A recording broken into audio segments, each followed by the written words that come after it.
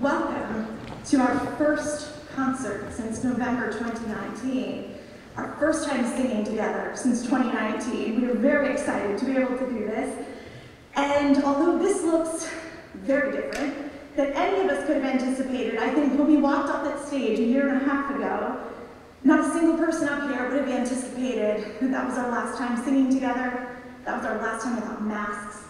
And I think we're all pretty saturated with phrases like a new normal and social distance and things like that. And I think if one more person throws the new normal at us, we might just crack.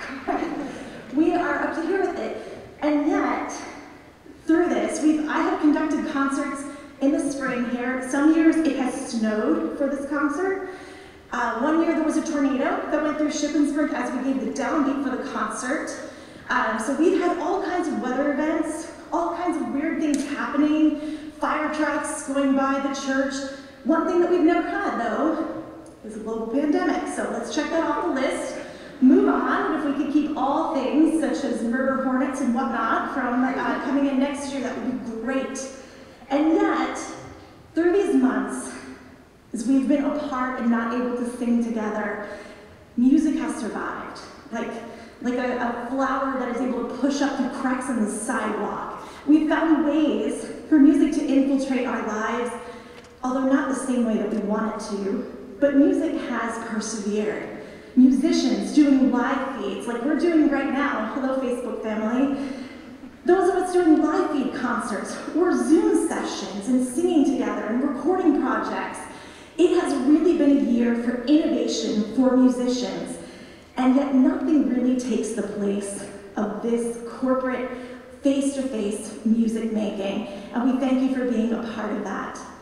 Now, as the Madrigal singers come, I just wanted to mention the last piece, Shoshalosa, the South African anthem. Keric Ellis, one of our seniors, was on the djembe. I forgot to put that in the program, so I apologize for that. But now, as the Madrigal singers come, instead of me giving the speeches and going right into professor mode, I'm going to ask some of our singers to talk about the pieces. So I'm going to ask Toby to share with us about the first piece Madrigals will be singing. You didn't actually give me the copy of the thing.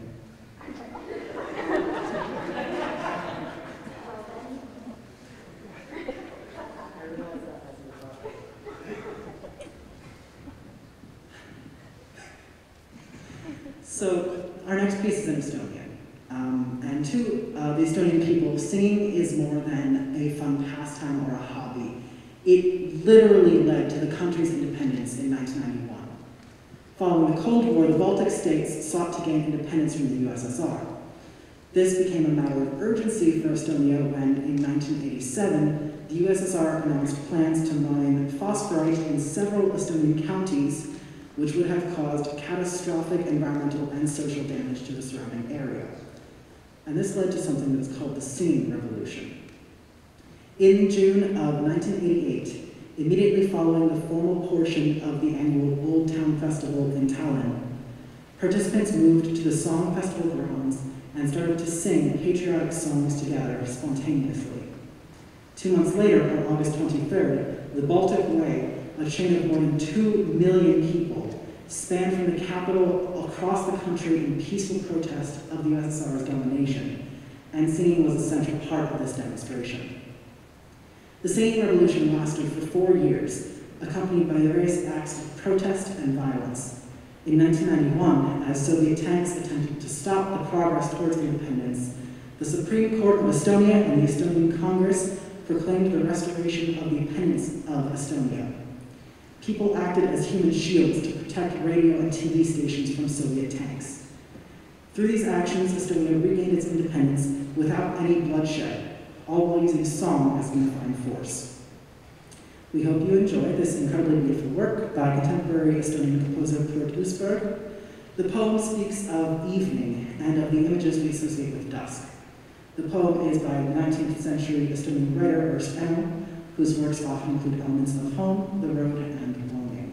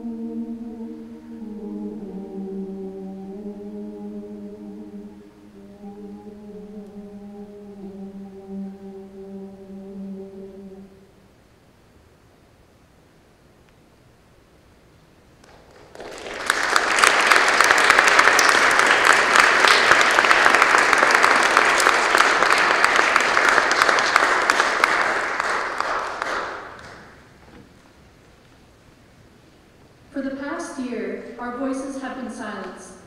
Something that serves such a vital role in our sense of self and our emotional well-being was deemed forbidden. The world turned upside down, and collaborative music making, the first place many of us seek refuge, came to a screeching halt.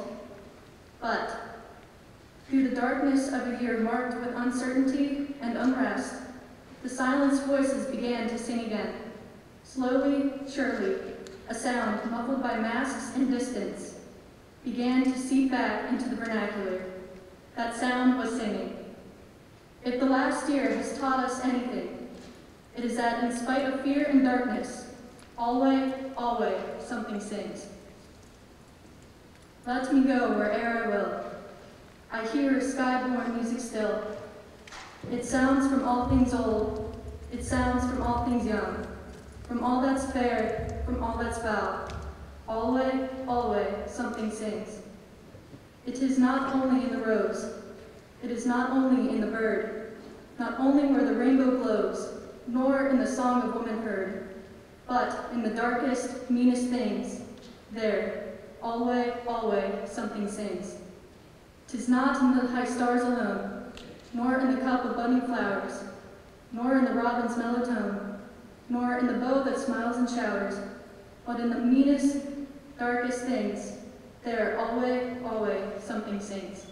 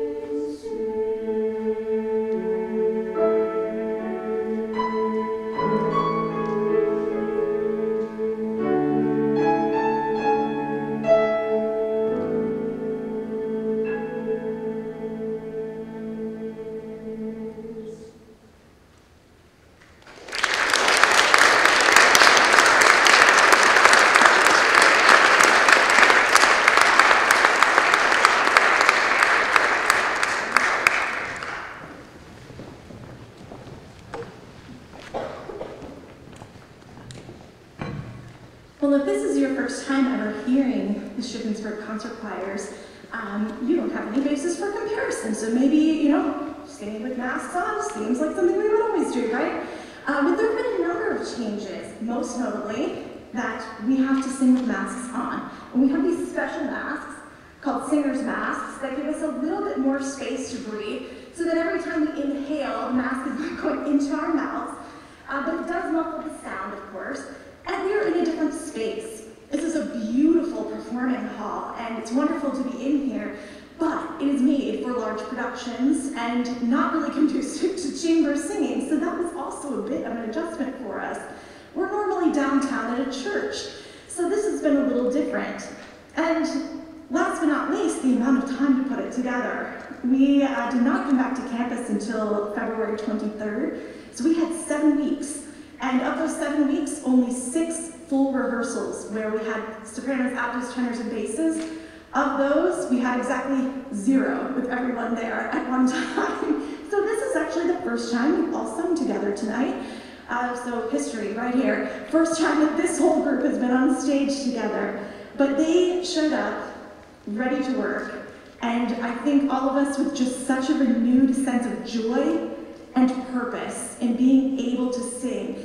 The year and a half when we couldn't sing together, I think really brought some of us to a very, very difficult place. And so when we could first come in and sing and to hear them at SATV is such an incredible, almost spiritual experience.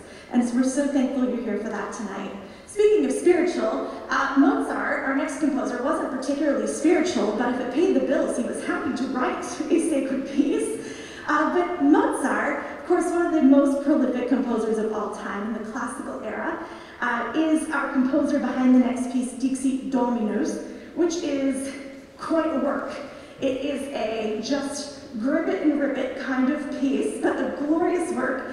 But it sets Psalm 110. You can see the translation in your program and follow along with it. But it isn't exactly sunshine and roses. And while it is really this passage about judgment, it's a passage about judgment saying, people have done unjust things to me. I have been the victim of unjust accusations and people who have hurled insults against me. And now a force mightier than I is going to stand in front of me and is going to lay to waste all of those who oppose me. So even though it's a dark passage, it is about justice, and it is about justice for those who have not been able to stand up for themselves, and it is about the Lord standing in, but in this case, a higher element, a higher power that stands in the stead and is able to bring justice to those who were opposed.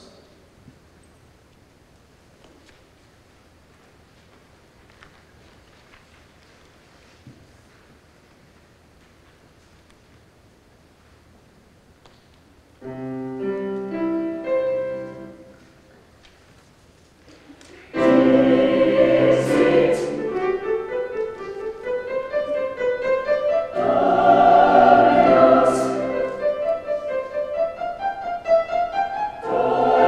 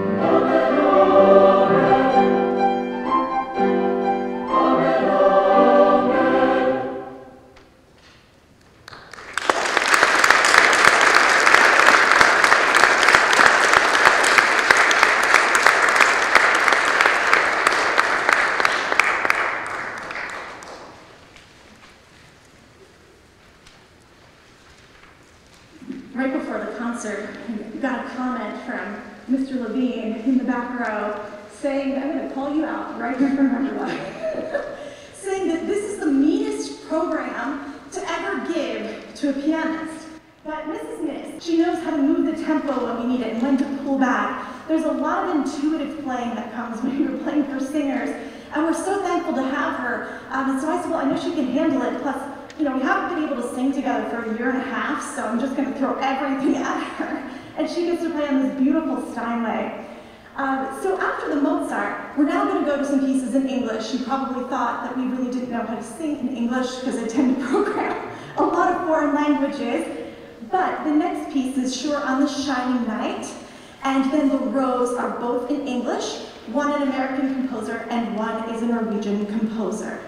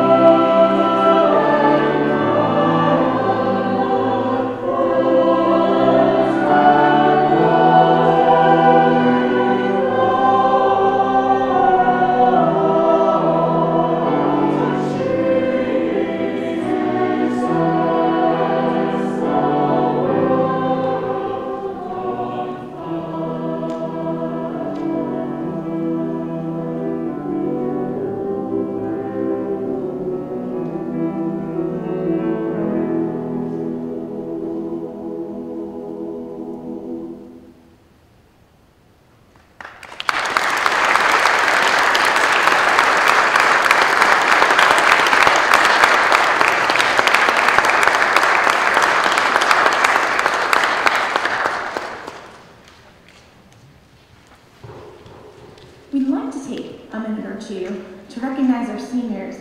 Sadly, at the end of 2019, we had several choir members who had been in it since freshman year who graduated last December, and we weren't able to say goodbye to them really. We were planning on doing something in the spring, or people who graduated in May 2020. We had quite a few seniors actually, and we never got to see them or wish them off. So we want to make sure that we take a minute to recognize our seniors. So I'm going to call their names. They're in bold print in your program. And as I call them, I'm going to ask them to come up here, and they're just going to say their name, their hometown, their major, and something about why they love being in choir. A little propaganda right there. So, Lacey Carey, Keric Ellis, Meghan Fields, Ryan Hippensteel, Tobias Hodges, David Rossell, Lara Russell, and Jasmyn Williams. And I'm going to ask Lacey, here she is, she's only been in choir for a couple more weeks, and I'm going to have her start this. So Lacey, come on up. Hi, my name is Lacey. I'm a psychology major. This is my first semester in choir. I've only been here for a couple weeks. But my favorite thing is definitely the positive atmosphere that it has.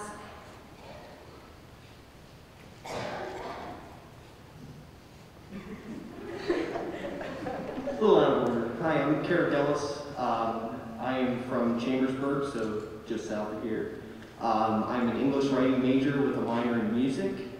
And this is my first time being in choir in a little over a decade. I haven't been in it since middle school, and just the camaraderie that comes with this. I was in it last spring, so it was pretty fun to get to know everybody. I love messing with my bass section, and me and Ryan just kind of bouncing off each other, just cracking jokes and having a good time, and then amongst making music together. So I'm Meghan Fields, and I'm from Lebanon, Pennsylvania, and I'm a dual major in early childhood and special education. And my favorite part of choir has been just getting to sing with everyone for 4 years and being able to express my love of singing while here.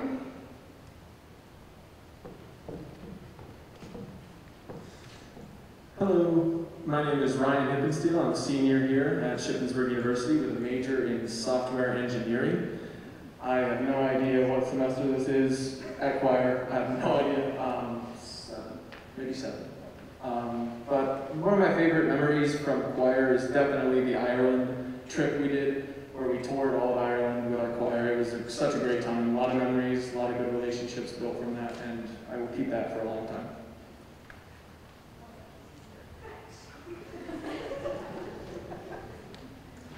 I'm Tobias Hodges. I'm from Gerard, Pennsylvania, which is on the other side of Philadelphia. I am the first secondary mathematics and special education dual cert person from Shippensburg, which is pretty cool. And I've been in choir every year since the 5th grade. And I'm kind of terrified of graduating and not having it in my life anymore. Because it's really part of how I just express myself. And so, I don't know, I'm out choir later, we'll see.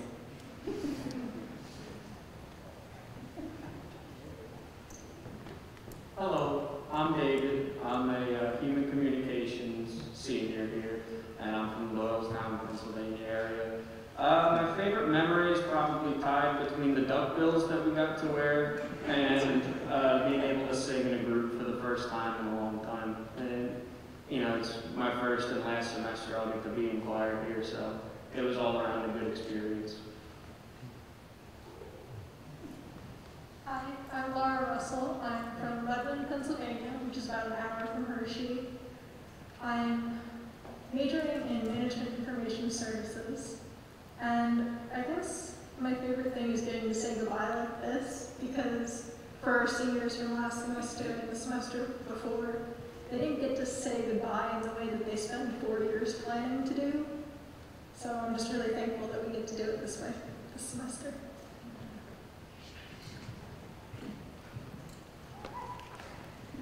Hi, I'm Jasmyn Williams.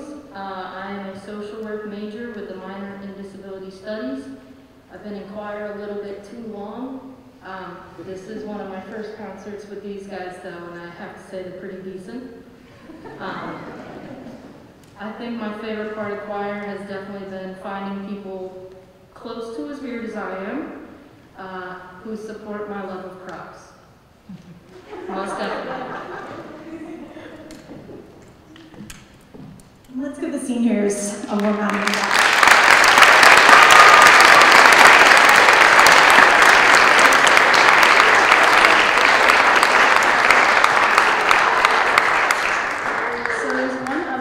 Person we need to recognize, and that is Dr. Schoenfeld. Thank you for everything. Thank you for advocating for us and helping us sing this semester, and for preparing us for tonight's concert and making choir so fun. So that's just a little thank you from all of us.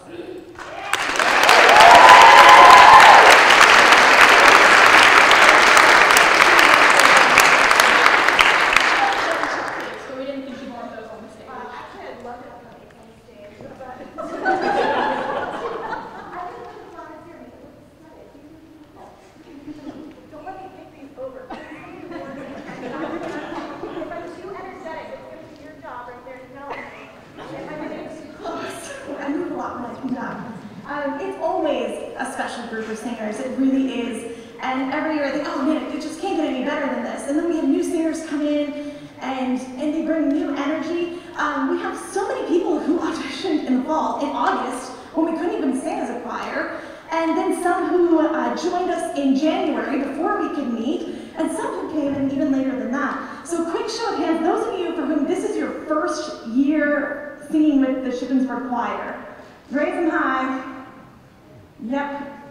Yep.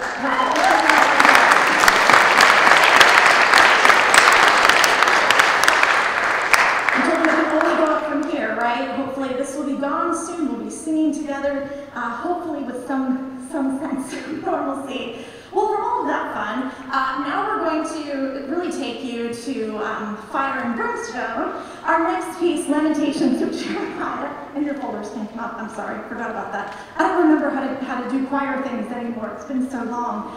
But Lamentations of Jeremiah, many composers, tens of thousands, hundreds of thousands have set this dramatic text from the Old Testament.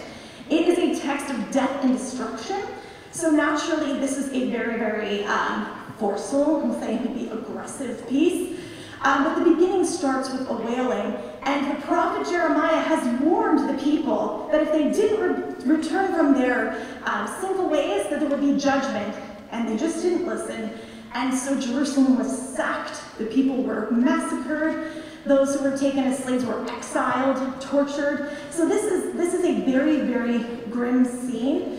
As Jeremiah is looking and saying, he's weeping, is there anybody here who feels the agony like I do?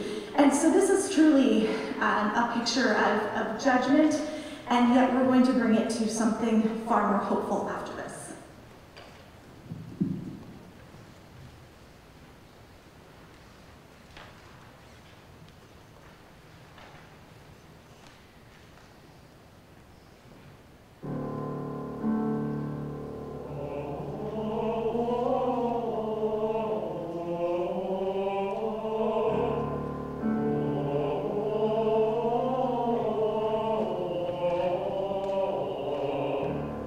Oh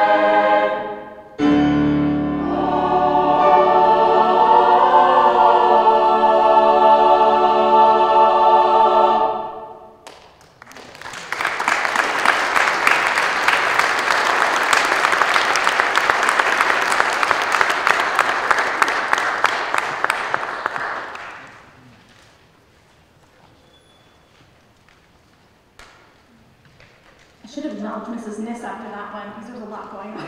Mrs. Niss, thank you. She was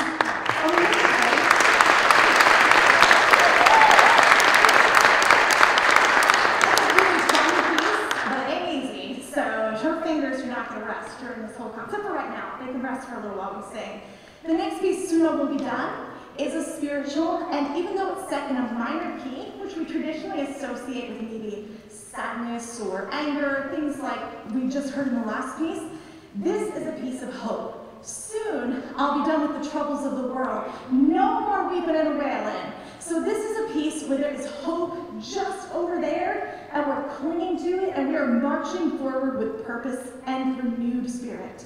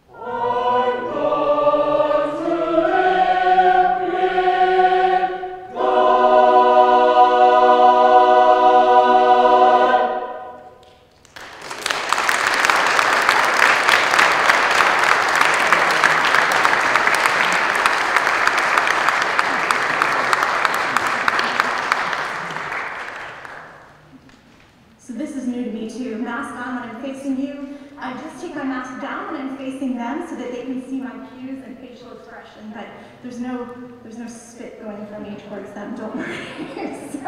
But it is a weird thing, is it not, singers, to not be able to express with our mouths and line up our vowels and all of that. It has been weird for instrumentalists as well. All of our wind players, our brass players have had to find accommodations for this. But as singers, I mean, the expression here, suddenly muted with a mask on, as you have found walking into stores or trying to greet people, that you have to find very expressive eyebrows or something to be able to transmit that joy. I hope you can feel it coming from the stage to the audience. They're a wonderfully expressive group, and I'm so sad that you can't see their lovely expressions, but then all those people that I've been after for years, like, you need to really look expressive. Now they can relax under this and not have to give this speech. So, our next piece and our last piece for concert choir, How Can I Keep From Singing, is a Quaker hymn that has been said many, many, many times as well. Of course, it's about singing. And being a Quaker state, we can relate to this or feel a connection to this maybe a little bit more strongly. But this was written by Quakers who were persecuted by their faith, and they were the subject of many injustices, wrongly imprisoned, their lands seized, publicly flogged, and humiliated for their beliefs at times. And this is talks about being in prison, in dungeon cell and prison vial. Even when tyrants are trembling, we will still sing. So it talks about whether we are facing adversity or whether we are walking through the golden, beautiful times of our lives, there is always reason to sing. How can I keep from singing?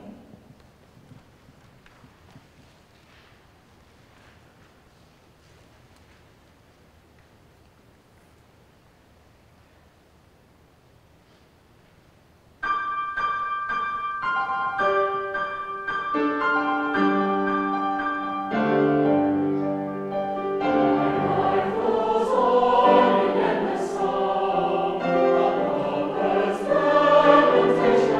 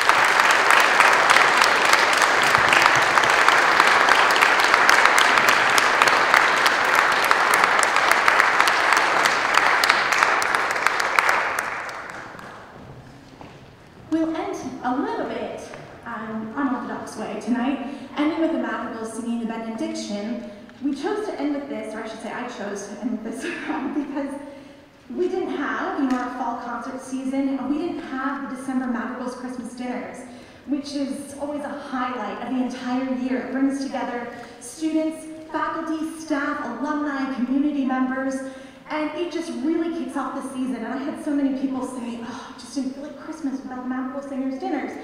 And this is how we end it. And if you look in your program, this was something that was instated by Dr. Blaine Shover, Professor Emeritus. He retired in May 2020.